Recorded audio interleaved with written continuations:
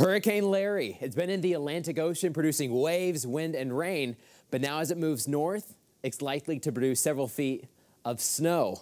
I want to show you what I'm talking about. This system is pretty crazy. Here are the latest maps. As of Friday night, it's still a Category 1 storm off the east coast of Canada, coming into just east of Prince Edward Island, Newfoundland, and headed north and east. But this thing stayed away from the United States. But it's been a hurricane and at least tropical storm for quite some time. Several days ago, it formed just off the western coast of Africa. You can see that white line. That shows you the track that the storm has taken ever since it was organized enough to actually track it. But it moved west towards North America, South America. Once it got closer towards the islands, it started to take a right-hand turn towards the north. Good thing, too, it hadn't made really big impacts for the East Coast, other than some dangerous rip currents at times, but no rain.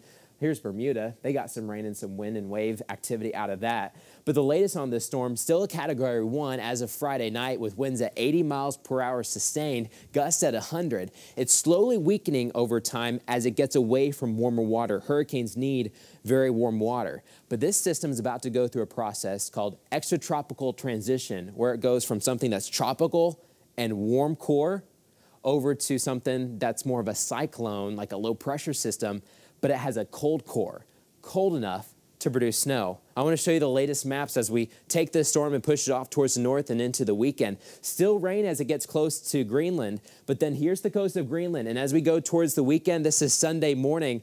Look at all that. That is intense, heavy snow. Once this system gets into cold enough air where you get below that 32-degree mark, all this rain transitions over to snow. And we're talking about a lot of snow, too, along the coast. It's going to be rain over the ocean, snow over the land. But the snowfall totals with this are crazy. They're expecting a big-time blizzard on the East Coast. A lot of folks getting over 4 feet of snow. There will be a couple people that try to get up close to 5 feet of snow, and then those snowfall totals start to wane a little bit towards the north and west. Some people have been calling this a snow cane, but it really is a hurricane going through a process of a warm core to a cold core, cold enough to produce snow. No impacts, though, on the United States. And just for fun, we're right getting into kind of early, mid-September.